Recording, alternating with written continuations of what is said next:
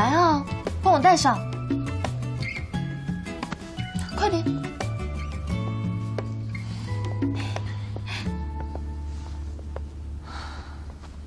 哎，不对，你送我的礼物呢？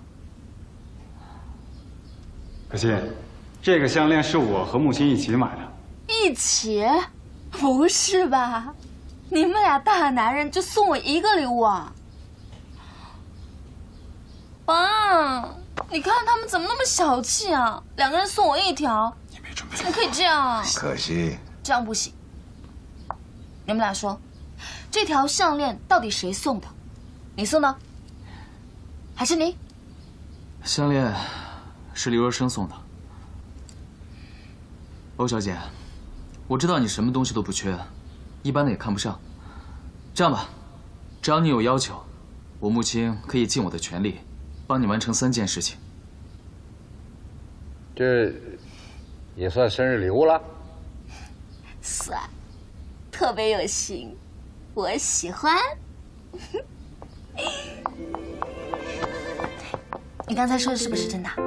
什么都能做到？只要我木青能够做到的，都可以。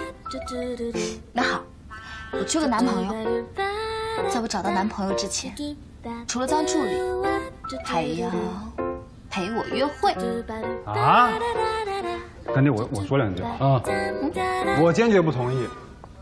木青是我的合伙人，又是室友兼策划，你把他给抢走了，那我怎么办啊？可惜你要是缺助理呢，我来，温柔体贴、贤惠、会做饭，最关键的是，我的2头肌特别适合帮女孩用。